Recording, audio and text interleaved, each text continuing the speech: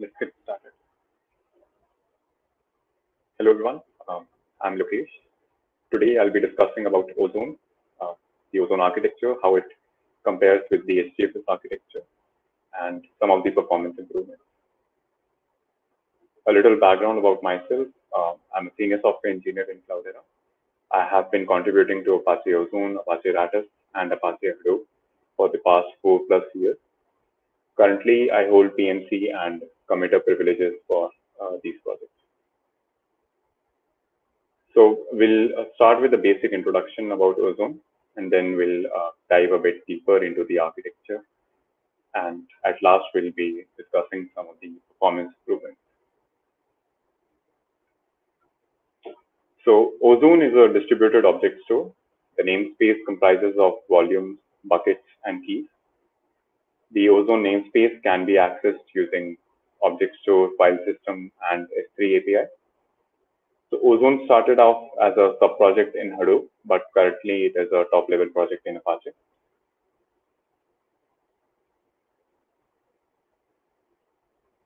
So now let's dive a little deeper into the architecture.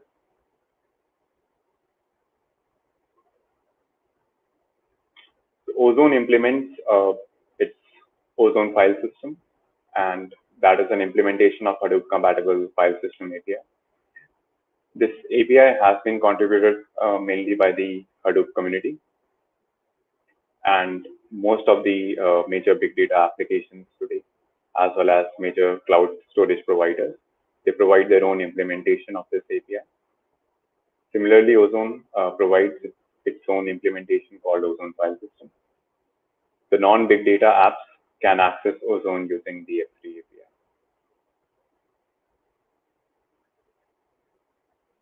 So Ozone has been designed to coexist with HDFS in a same cluster. What that means is the Ozone data nodes can exist on the same physical host as HDFS data nodes, and both these clusters can operate without interfering in each other's operations. So now let's look at the HDFS architecture, and then we'll do a comparison with Ozone.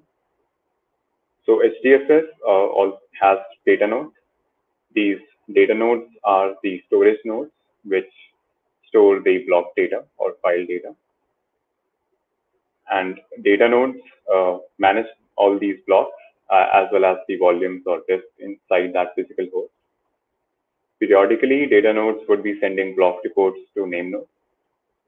The name nodes would then be receiving all these block reports from all the data nodes. It makes sure that every block is sufficiently replicated in the system. In case it finds that a block is under-replicated, it will issue a replication for that block. And if it finds that a block is over-replicated, it will issue a deletion for that block. So name node maintains a block map, which maps the block ID to set of data nodes, which hold the block replica. So this block map is accessed and used by name node to make sure that blocks are sufficiently replicated. Further, name node also keeps the entire namespace, and it stores this namespace in RAM. The namespace comprises of namespace map, which is a mapping from file to set of blocks. So every block is represented by a block ID, which is globally unique in HDFS. So now let's look at the Ozone architecture. So one more thing, that the name node would be keeping the entire namespace in RAM. So this is a major problem with name node, which causes it to not scale more than 300, 400 million files. Beyond those many files, name node would see a lot of GC pressure, which leads to hindrance of performance.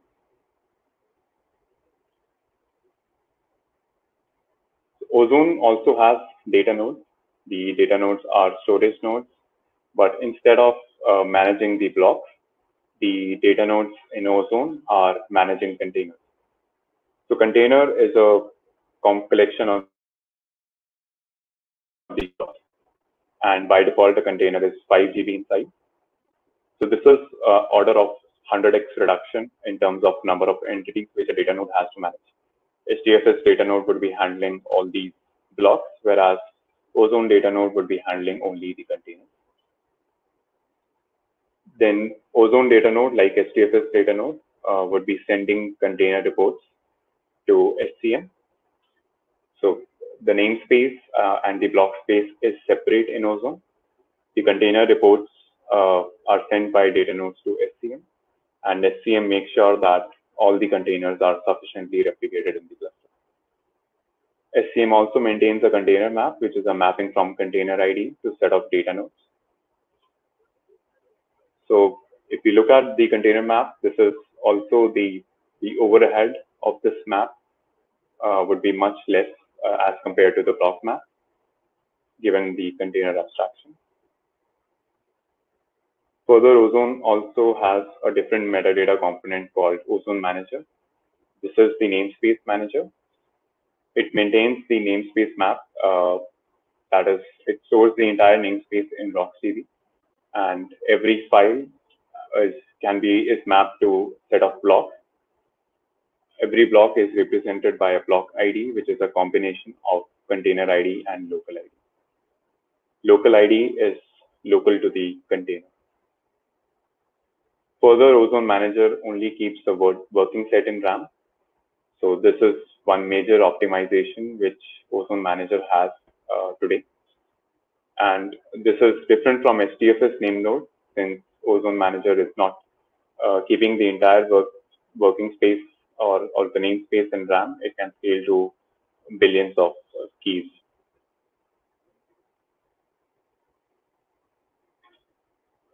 Further, Ozone also provides a recon server. The recon server is a background service which can be accessed by the admin to identify any corrupted files or missing containers in the cluster.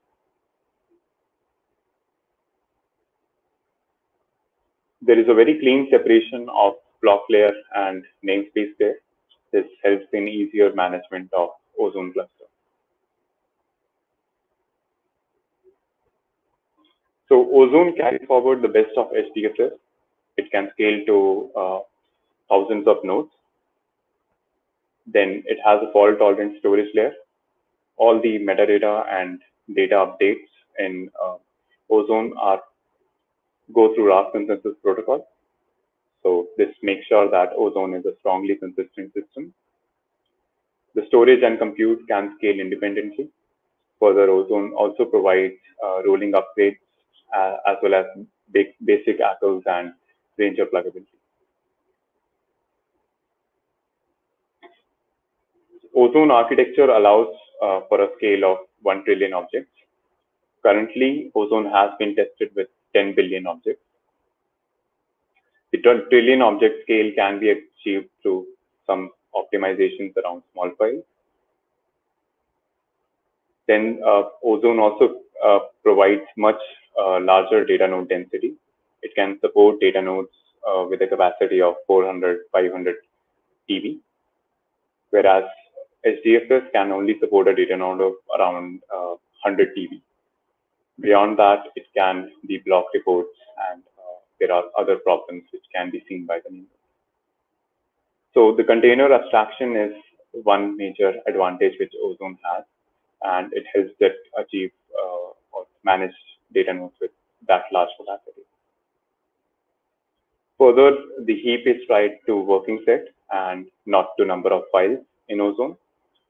So that is why Ozone does not see the same kind of GC problems which name node experiences. Further, it also has Ozone faster startup. Ozone Manager would only load a working set in RAM, and SCM data nodes would only be sending the container reports as compared to block reports. So since data node is managing much lesser number of entities, the startup time decreases for Ozone. Further, the master, that is the metadata component services in Ozone and data nodes, can be co-located if needed. This is good for a small or embedded system kind of cluster. Some of the design principles which Ozone is based on, it provides strong consistency.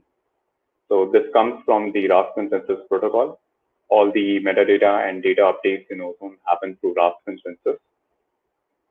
Ozone has a very simple architecture. It uses a central master node for managing the namespace and another metadata component for managing the container space. So all these optimizations were kept in mind while designing Ozone, and it also provides much better operational ease for admin or users. Ozone uses proven building blocks like RAS, RocksDB, Hadoop security. All of these technologies have been tested in various companies and in various open source projects. Ozone is 100% open source and it is part of Apache Hadoop since day one. Today, it is a top level project in Apache. So let's go through a write key and read key workflow. For writing a key, client would make a create key call to Ozone Manager. Ozone Manager in turn calls SCM to allocate a block. This block is associated to a container, which is further associated to a pipeline.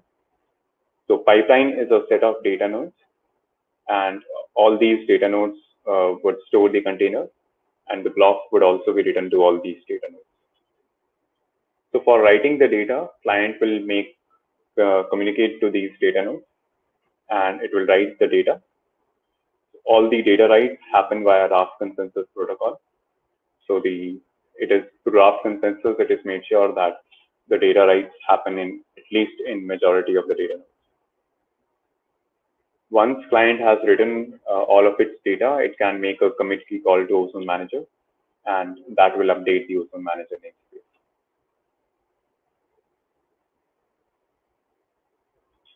For reading a key, client will make a get key call to Ozone Manager.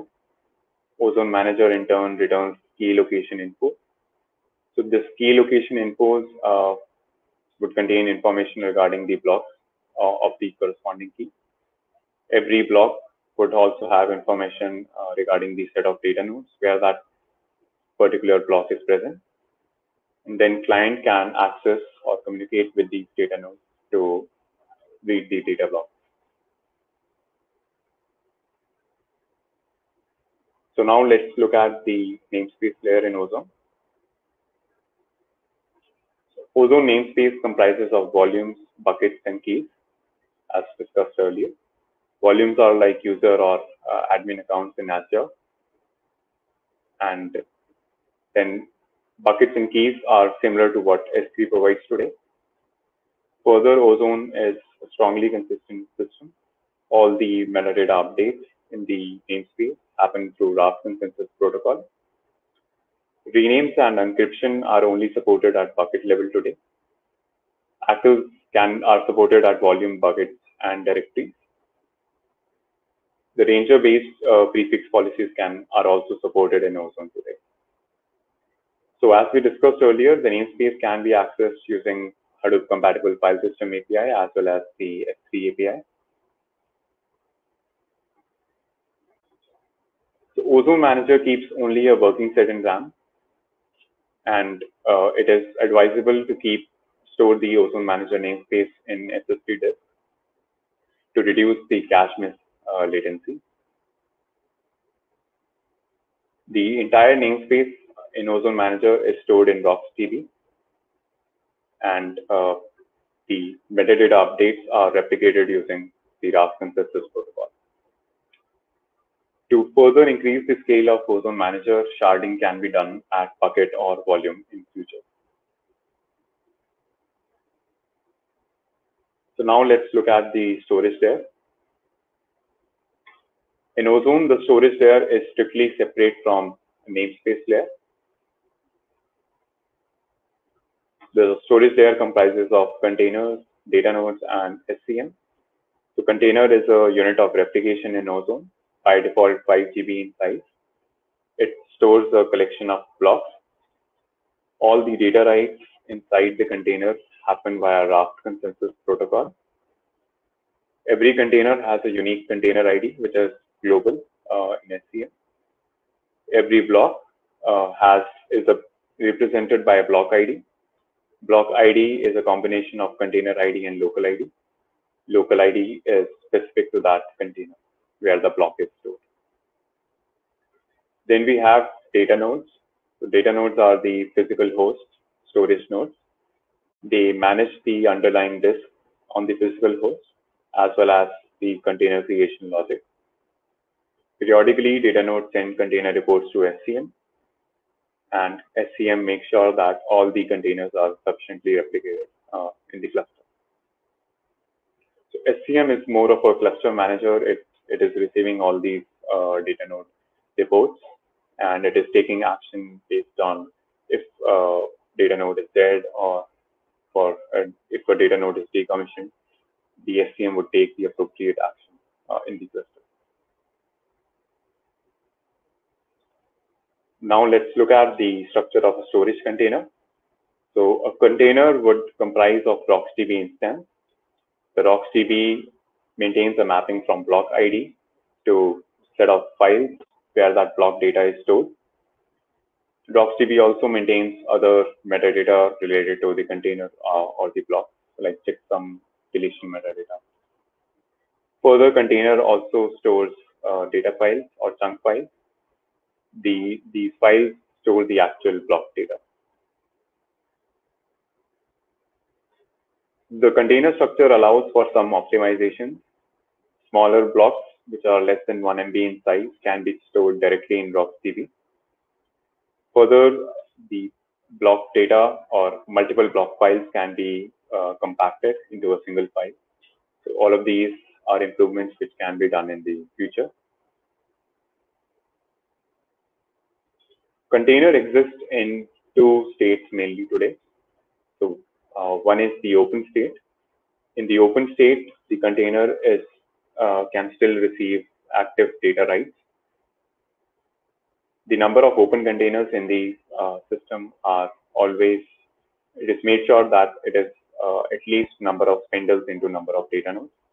So this makes sure that all the disks inside all the data nodes are used for data writes. And then we also have the closed state. So as we discussed, container has a default size of 5 GB. So in case container reaches its configured size, or if there is a failure in data write, the containers are closed. Closing a container provides consistency guarantee. So as we know, that container is replicated to multiple data nodes, and closing the container provides the consistency guarantee, and it will help SCM to determine the final state for the container. So we have been discussing about the RAS consensus. Ozone uses Apache Ratus for RAS consensus protocol.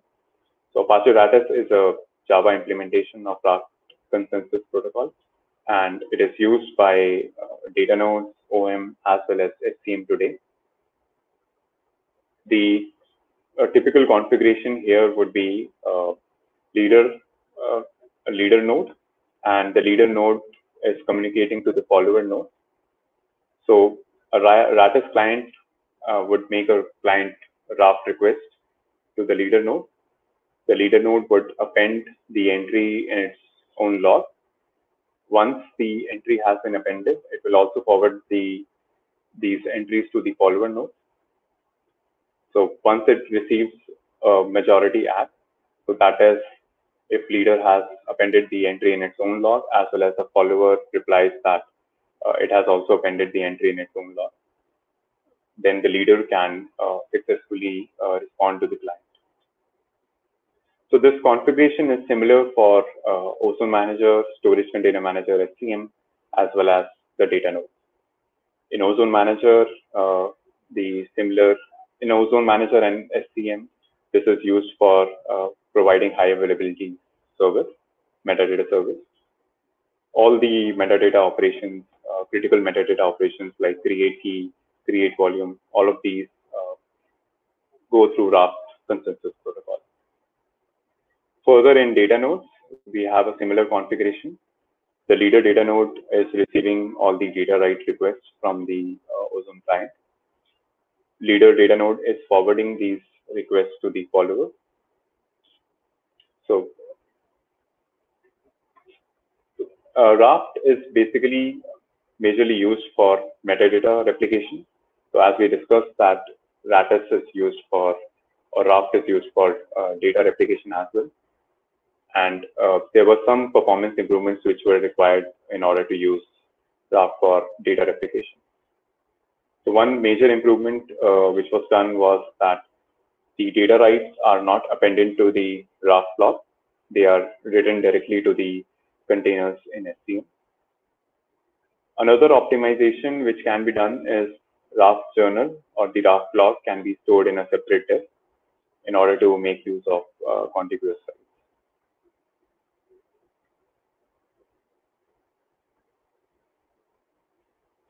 So this is the typical Ozone architecture. We have the Ozone manager, storage container manager, and the data nodes. The S3 gateways listen into S3 requests. S3 buckets can be mounted in a kube container, and they are also accessible using the S3 browser. Further, the namespace can be accessed using Ozone file system or Hadoop compatible file system.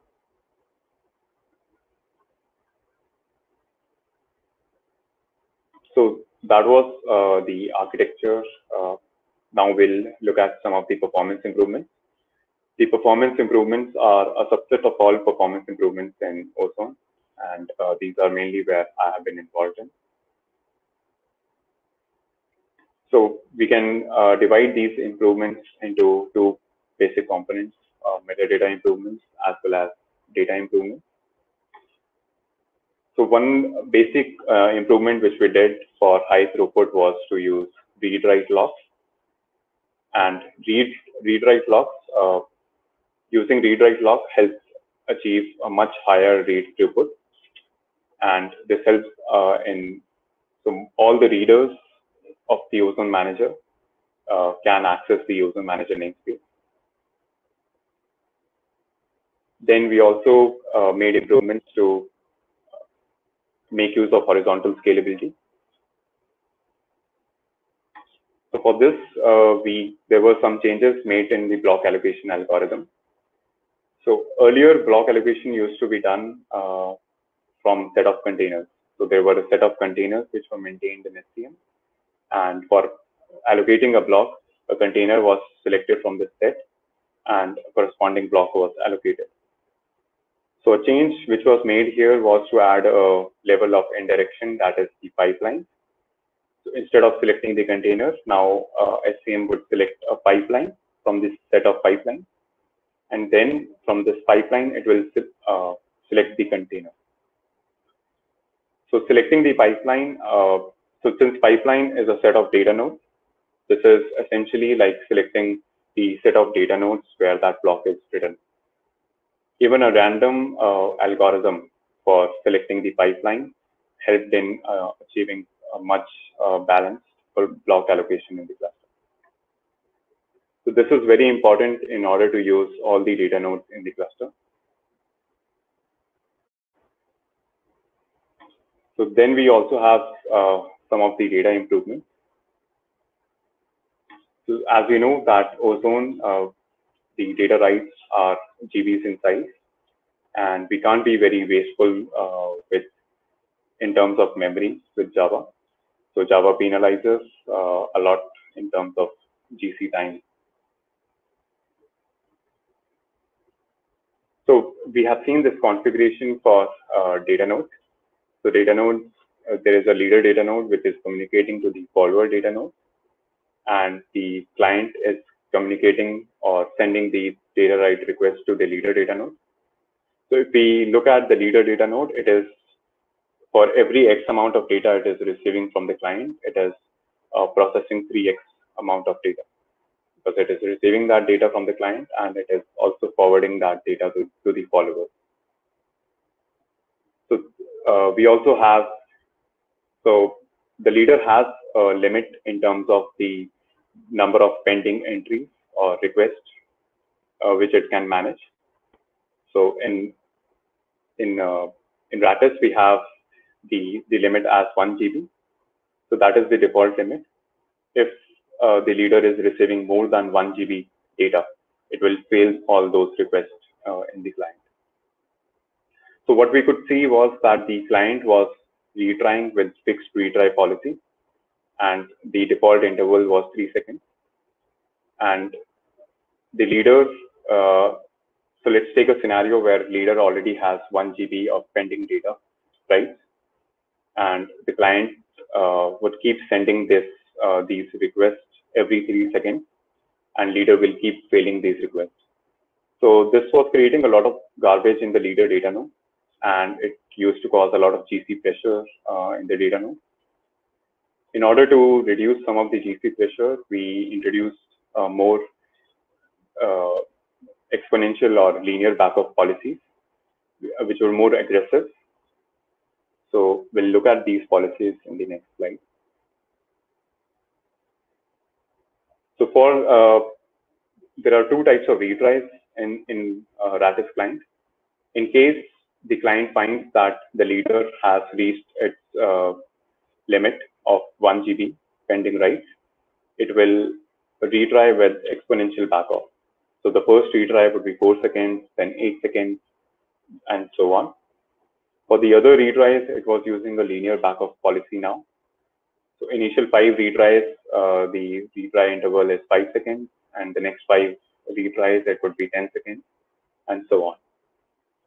So these retry policies were aggressive, and they helped in providing much better stability to the Ozone data pipeline.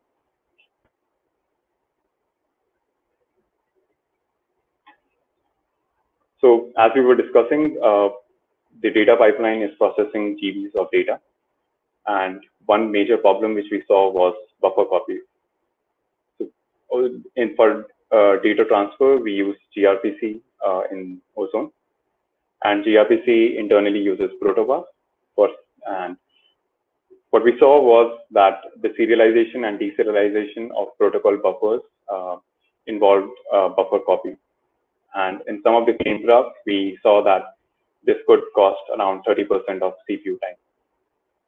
So some of the latest releases in gRPC, I think 1.39.0, has introduced a fix for the deserialization buffer copy. We still have to include that fix in also.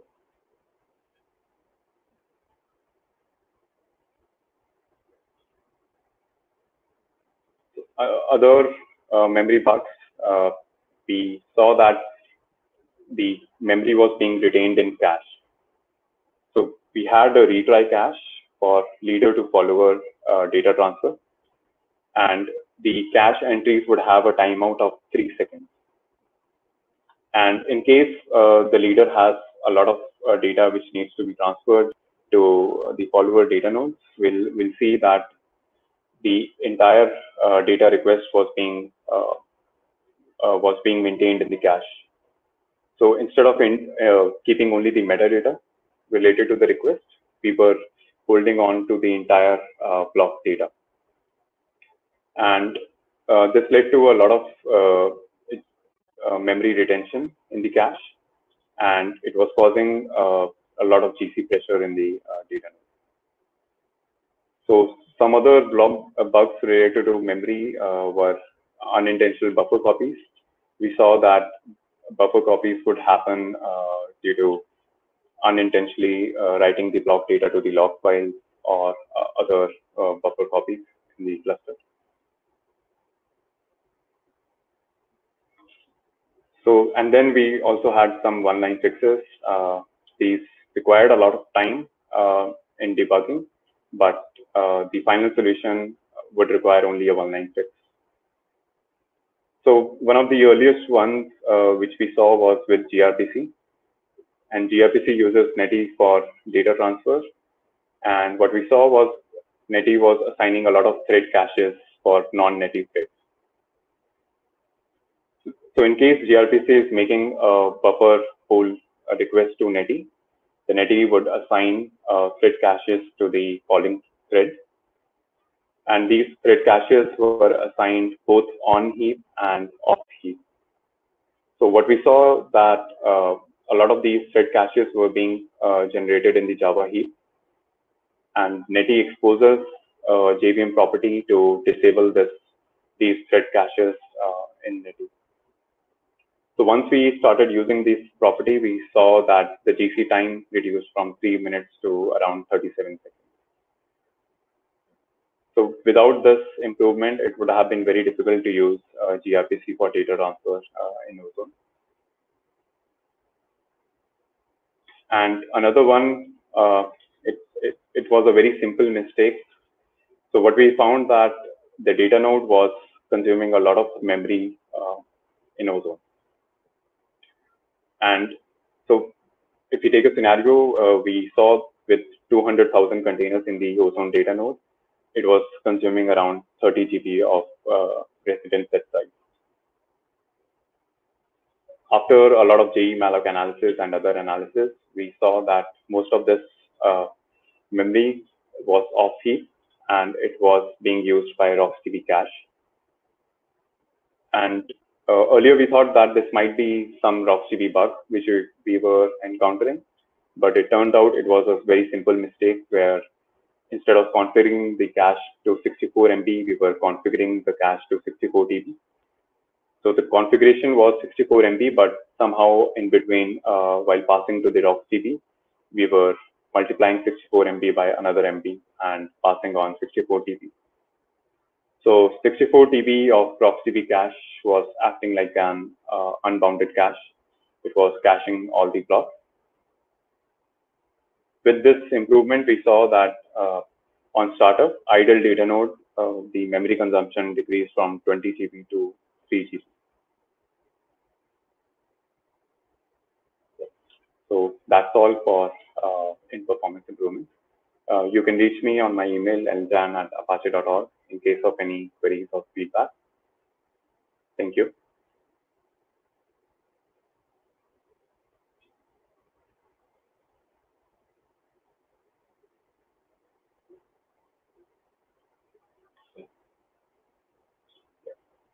So looking at performance, is Ozone compatible to HDFS performance or is it faster?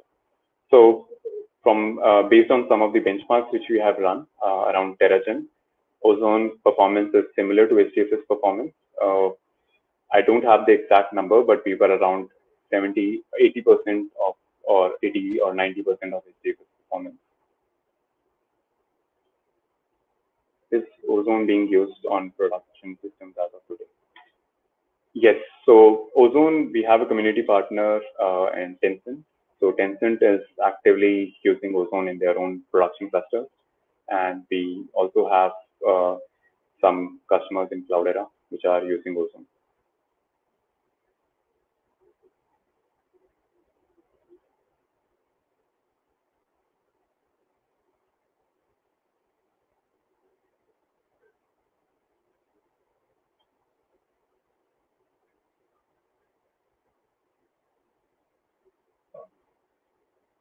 Any other questions?